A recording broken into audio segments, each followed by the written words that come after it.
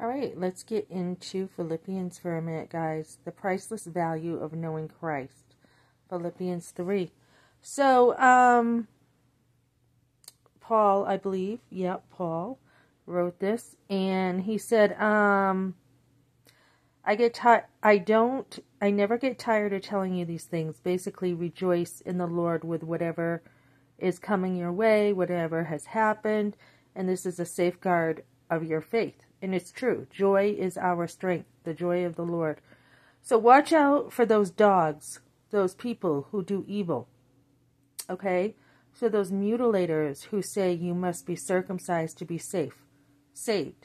For we who worship by the Spirit of God are the ones who are truly circumcised. We rely on what Jesus Christ has done for us. We put no confidence in the flesh or this as human effort. Though I could have confidence in my own strength, basically, if anyone could. Indeed, if others have reason for confidence in their own efforts, I have even more. So this is the way I relate to this verse, right? I think, okay, if anyone had it together, it was me. It was me. I was a favored granddaughter.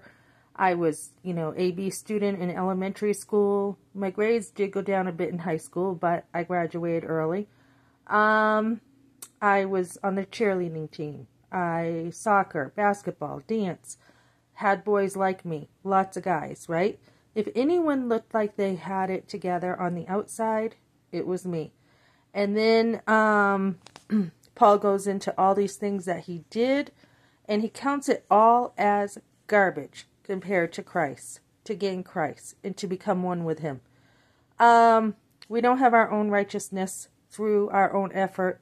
It's by our faith in Christ, then we are righteous. So remember that, guys. Don't get the wagon before the horse.